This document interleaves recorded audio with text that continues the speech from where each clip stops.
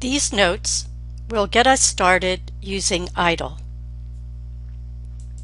The first thing to note about Python 3's IDLE, there are two different parts to the program. The first part is the interpreter.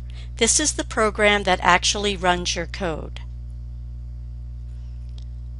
The second piece of software that we are interested in using is the integrated development environment called IDLE. This is the tool we will use to write and test our code. This is the interactive shell on my desktop. Here is the Python interpreter on my desktop. We will be working with the interactive shell. So I'm going to launch that. Once it's installed, you will be able to launch it by clicking on the IDLE Python 3. Notice the arrows. When you see the three arrows, you know that you're working in the shell. Anything that you type into the shell, Python will respond to. How does it respond? Well, behind the scenes, it's running the Python interpreter automatically for us.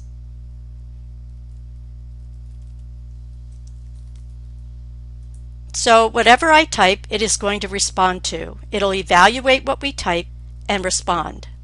Now notice the difference here. If I type hello world inside the print statement, it prints hello world without the quotes. So the difference is the first line of hello there is interpreted and echoed back, where the print hello world is a function that it executes and displays whatever we told it to display on the screen.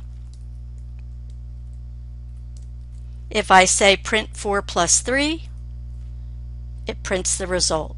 So whenever you want to test code out and practice with Python statements, the interactive shell is a good way to go, especially when we're first getting started with the language.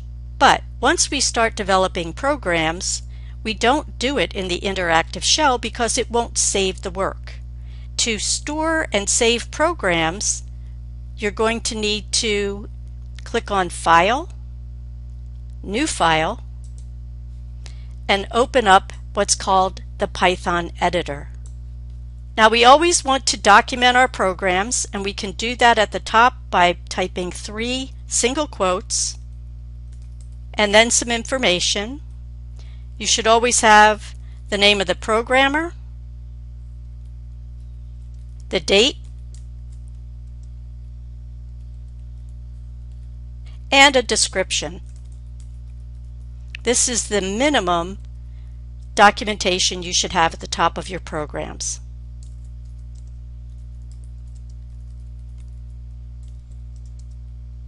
So our first program will be Hello World. And just as we saw on the interactive shell, I will print Hello World.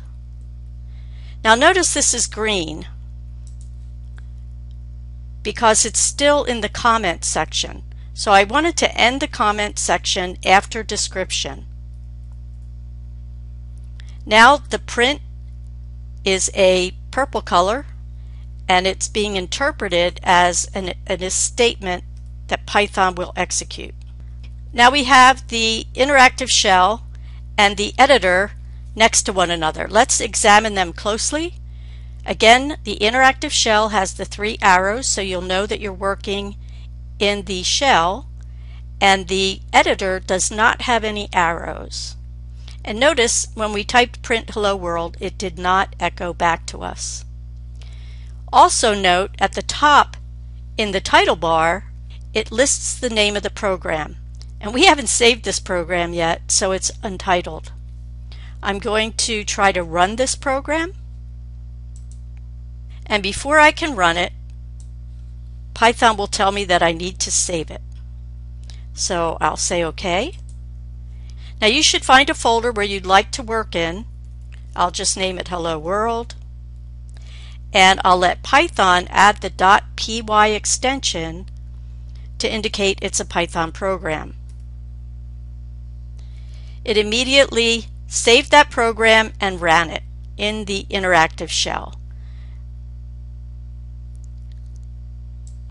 So my Hello World program was run here in the interactive shell, producing the output Hello World.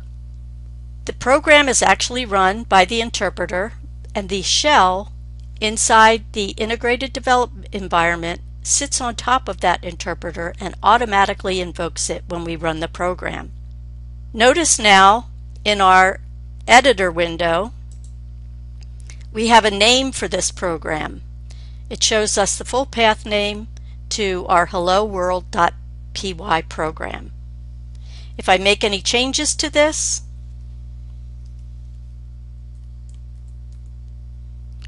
and I want to run it again, IDLE will tell me I need to save the program before I run it. I'll say OK. And I run it again, and notice we still get the same result, hello world. It did interpret 4 plus 3, and the answer to that would be 7. We never printed out that result, so we're not going to see that result. It was evaluated. Every line of code will be evaluated in our program, but if we don't say print, we're not going to see the result. One more time. Let's put that inside the print statement. And our print statement is what's called a function, so we need to use a set of parentheses and add whatever it is we want printed to be inside. Okay, and now we see hello world and 7. Let's recap. Here is the picture of the interactive shell. Remember, it will always have the arrow prompts. Here is a picture of our editor window. You will recognize this because the name of the file will be in the top of the title bar. And notice here it's untitled, which means this hasn't been saved yet. No arrow prompts. When we use the interactive shell, each instruction executes immediately. Python evaluates it and gives you a result. It's a once and done. When you close the shell, all the work you typed in there is gone. It's useful for trying and testing code because it'll give us immediate feedback. The saved programs we do inside the IDLE's editor. The lines of code are not executed until you run the module. It will automatically run in an IDLE interactive shell, and if one isn't already open, it will open one. If you don't print results, you're not going to see them. It will evaluate, but it will not print unless you tell it to print onto the screen. Any changes have to be saved. You can do this with keyboard shortcut Control-S. And then when you want to run the module, you can use function key 5. The program file can be run as many times as you'd like. You don't lose what you have worked on.